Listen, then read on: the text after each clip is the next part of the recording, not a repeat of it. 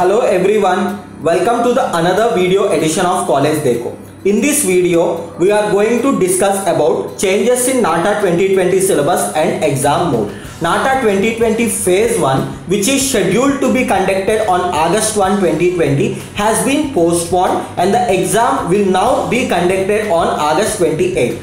This year, the Council of Architecture has made some changes in the Part A syllabus of NATA. Part A is drawing test. So the candidates appearing for NATA must take a note of the Part A drawing test revised syllabus.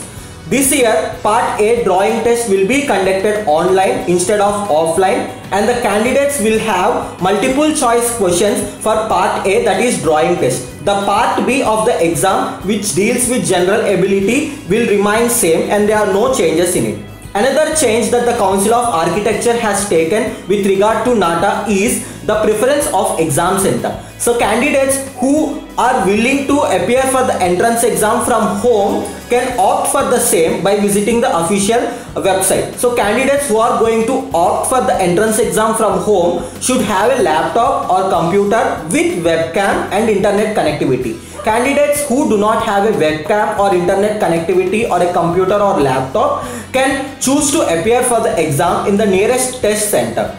So these are some of the changes that Council of Architecture has made for NATA 2020. For the detailed revised syllabus for drawing test, you can click on the link below that is available under this video. Thank you. If you like this video, do like, share, comment and subscribe to our YouTube channel.